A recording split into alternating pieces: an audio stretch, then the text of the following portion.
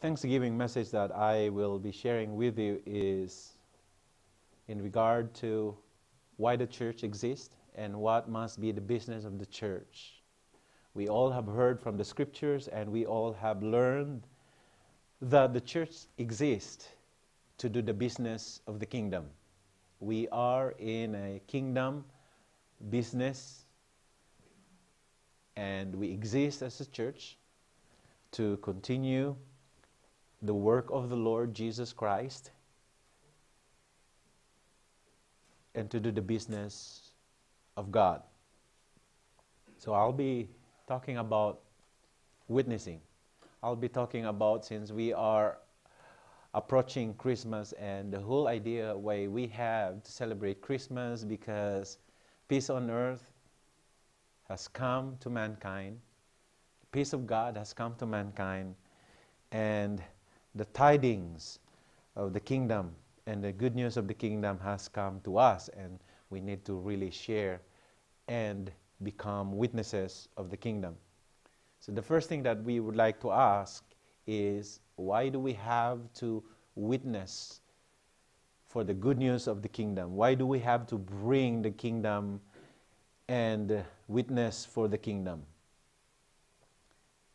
If you are going to look at your Bibles in Matthew chapter 4 verse 19 and Mark chapter 1 verse 17, the background of which we are going to go deeper into the Jesus model is that witnessing or evangelism or sharing the kingdom of God was first commanded by Christ.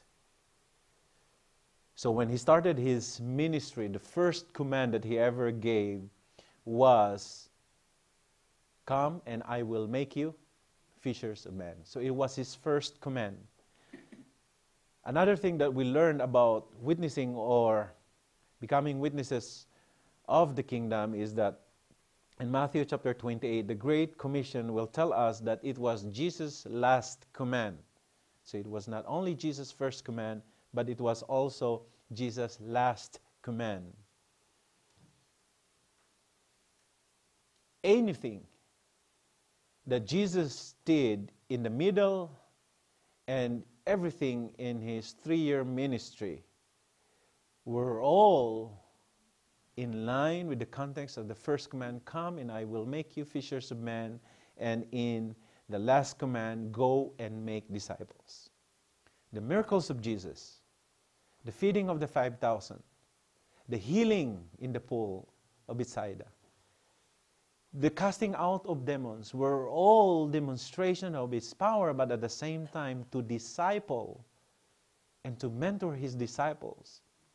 That everything that they learn about Christ is to remember that in the first place, Christ called them to be fishers of men. And lastly here in Matthew chapter 28, when he gave the Great Commission, it was Jesus' last command. So the church exists because of Jesus' first command and Jesus' last command. In fact, it was demonstrated in Acts chapter 4, verse 31 to 33, that the good news is the never-ending message of the apostles and those who believe in Christ. The reason why the church exists in Acts chapter 4, because they continued to preach the good news. It was the business of the church in Acts chapter 4 to witness and to share the good news. Again, all the epistles in the scriptures, especially chapter 2 and verse 4 of 1 Timothy, was that God's desire for all men is that everyone will come to repentance. 2 Peter chapter 3 verse 9. That everyone will come to repentance. The church exists because it was the design of Christ and the longing of Christ that the church will carry on the first command and the last command, which is to become fishers of men and to go and make disciples. Now, I would like to encourage every one of us, if you can You pull out your cell phones and do some kind of mathematics, because if you are going to look at the ministry of Jesus Christ, Jesus roughly like more or less three years of ministry with his disciples. And discipleship is patterned with the way Jesus Christ did ministry with his disciples. He did ministry with the crowd. He ministered to their needs, but he showed his disciples how to minister to the crowd. So if you are going to look at what discipleship is all about, if you are going to log in the hours that his disciples had with Jesus, so you probably say 3 years times 24 hours and times, you have your what's this with you? So if you are going to log in, you have 365 days in 1 year times 3. And then times 24. How many hours did the disciples of Jesus spend with him in a discipleship experience? How many? 26,280, right? Okay, so if you are going to also log in your discipleship experience with Jesus, I want you to do your own personal thing, okay? Put how many years you have become a Christian. You have been a Christian. How many years? Okay. Okay, put how many years you have been a Christian. Now, remember in one day, okay? How many years, right? In one day, account how many hours you spent to become the disciple of Christ. So how many years? And then how many hours you had as a disciple for Christ in one day that you just, you give your time, your hours. Just how many hours? Any answer? Personal. Yeah, personal. Not. Don't copy your husband's answer. It doesn't count the worship service. It's just your one-on-one. When you believe, because you may be able to be in a worship service, but it's not really a discipleship experience that you have with Christ. So you cannot consider it as a discipleship encounter. A discipleship encounter is that you have encountered the presence of Christ, and you have grown from that encounter. You have followed Christ. You have known him. You have learned of him, and you have shared about Christ to your friends. That's a discipleship encounter. It doesn't mean that you will be in the church. That's counted as a discipleship experience, because you may be in church and you are actually not paying attention because you've been sleeping most of the time. So that is not a discipleship encounter. So do you have the number? What's your number? Not enough. See, the reason why I encourage you to have your own number, because a discipleship encounter with Christ and to be a church is not equated by the many years you've been in the church or been a Christian.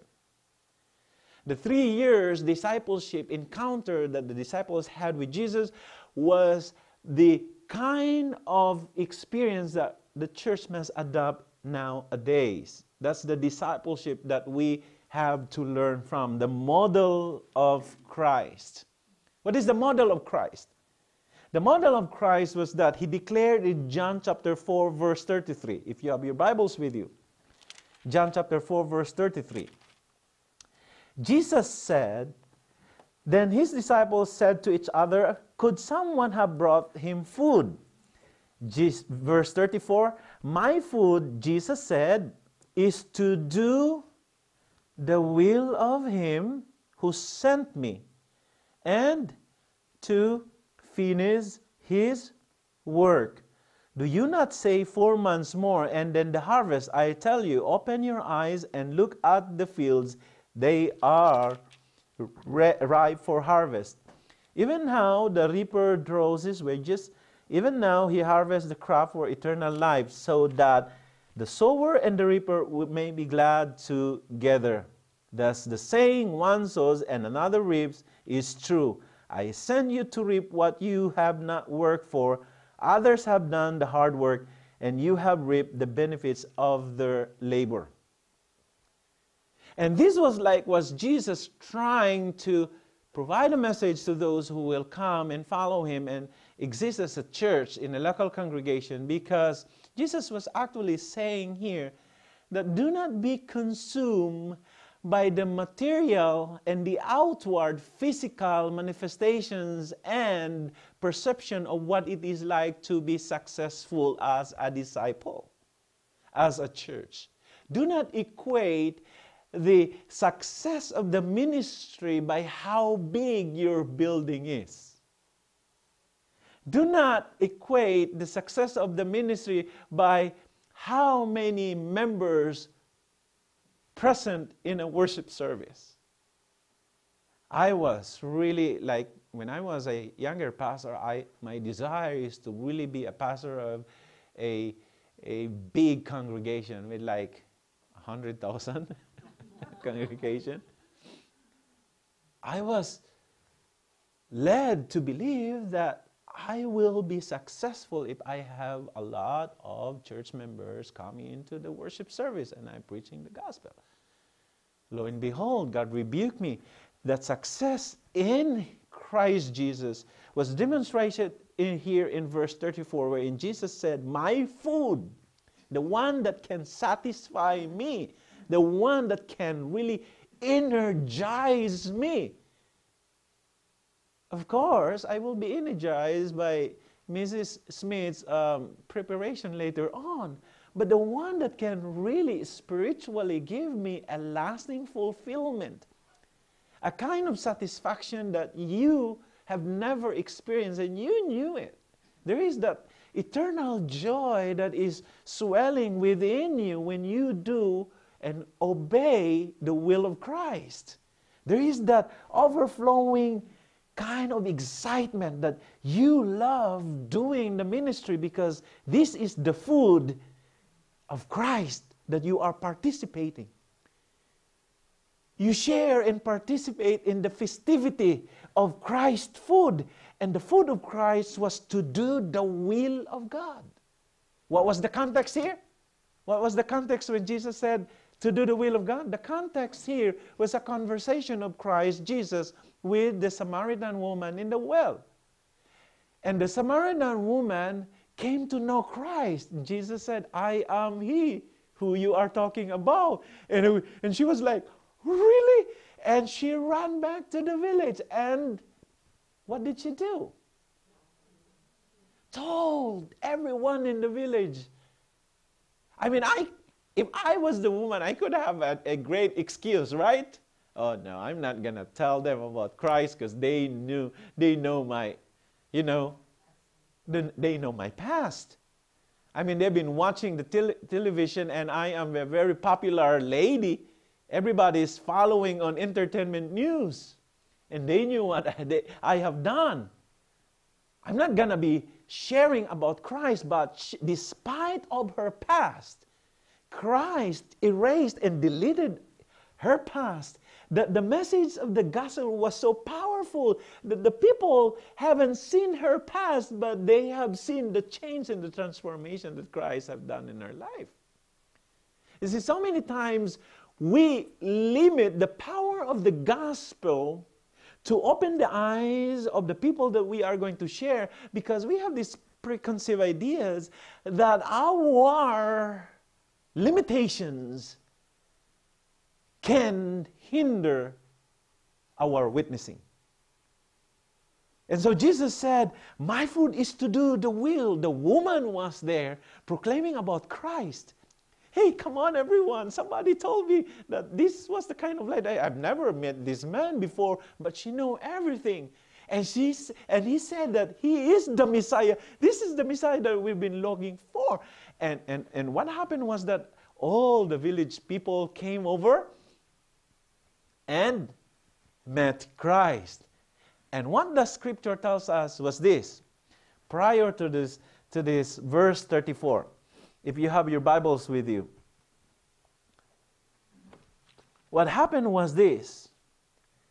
His disciples came and, Rabbi, we have brought something from Jack in the Box. So, because you are very hungry and you were very thirsty, so this is the food. And Jesus said, oh man, verse 32, I have food to eat that you know nothing about. And he goes on. Then his disciples said to one another, could someone have brought him food?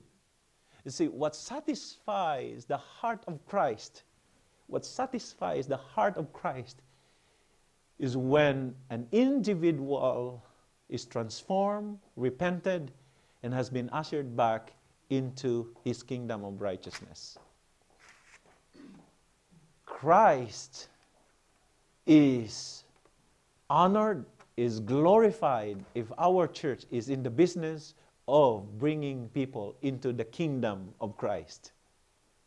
And it's so sad that churches today are in the business of making their church grow more and more, but not really fully understanding that the main priority of the kingdom is that people will be ushered into the kingdom, not into the church. That's why one of the believers was telling me is that, Pastor, please help us with our vision and our goal that we will bring people to the church. Our goal is not to bring people to the church. Our goal is to bring people to the kingdom of righteousness. This is our goal. This is what success is all about. That Nipomo All for Christ Fellowship is so successful that even though we are but small, we brought people to the kingdom of Christ.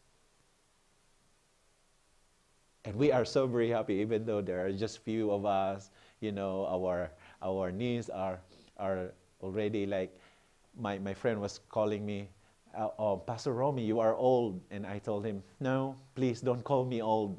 I just had arthritis. Don't call me old. I just have arthritis.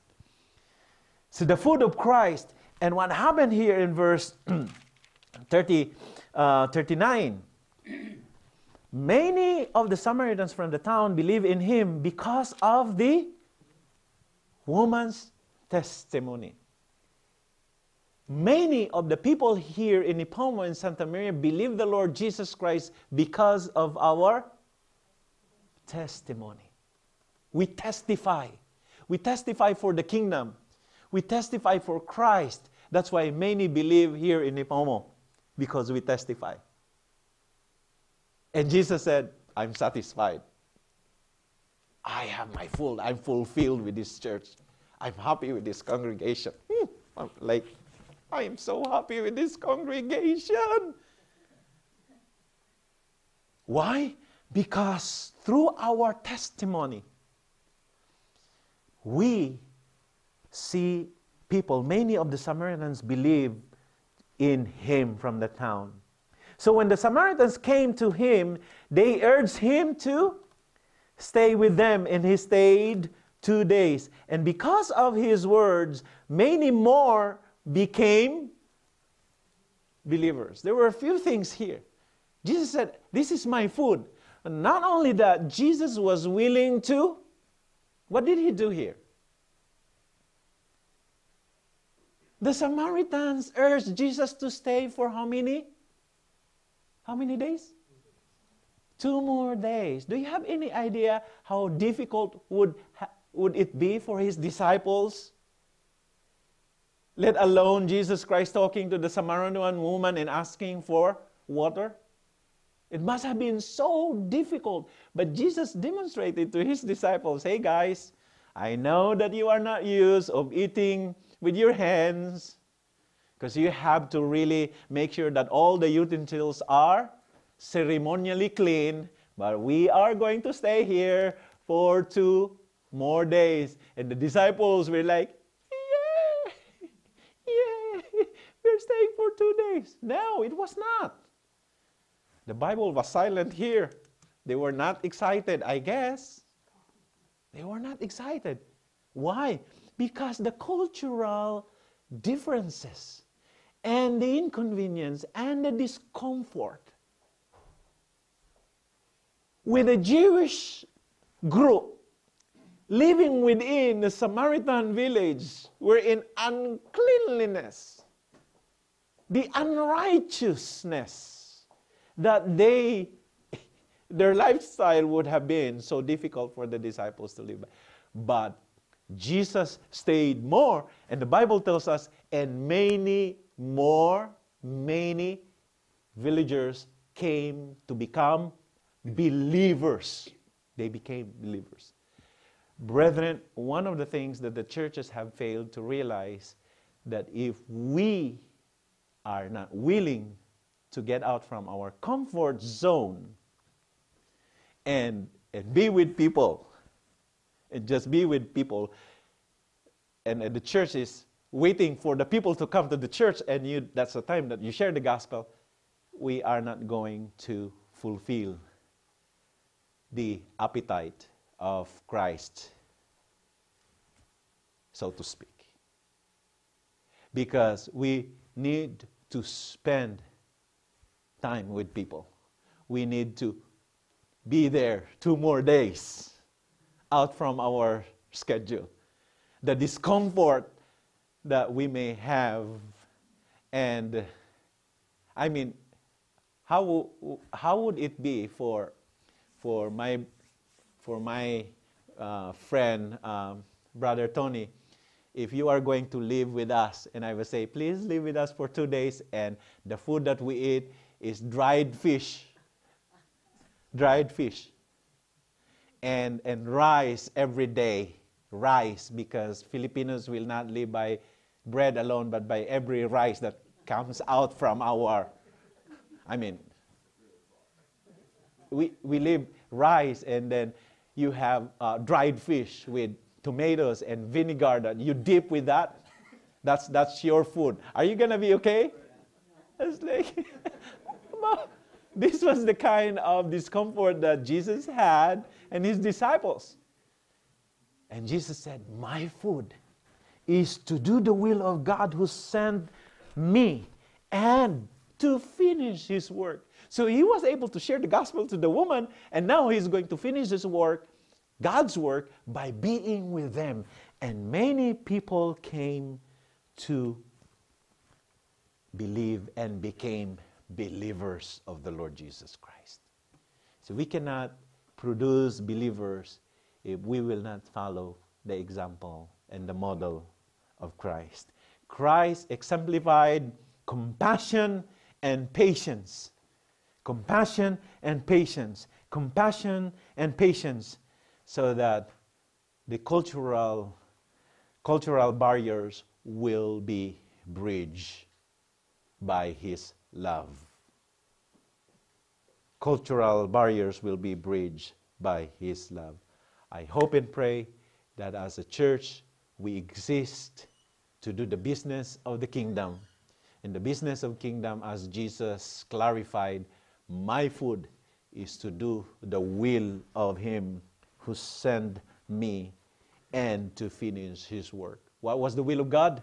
The will of God that Jesus Christ gave the first command, come follow me and I will make you fishers of men. Last command, go and make disciples. It was the early church lifestyle to witness for the kingdom, and it is God's desire that all people will come to know him and be ushered into his righteousness and into his kingdom. Brethren, we are but small, yet we are fulfilling the heart of Christ. Because in the heart of Christ, his food is to do the will of him who sent him and to follow and to finish his work. Let it be that our church will also be the same. That our existence, our food, that even though we do not have food after this, because all the food are already packed and be loaded to my van and bring, I'll bring it back to LA. Sorry. But our food, seriously speaking, is to do the will of God and to finish His work. Let us pray. Almighty God, we thank you for the opportunity that you have given to us to learn from your word and to have this perspective right now, opening our hearts and our minds that the food of Christ is to do the will of Him who sent Him, to do the will of God who sent Him, and to finish His work.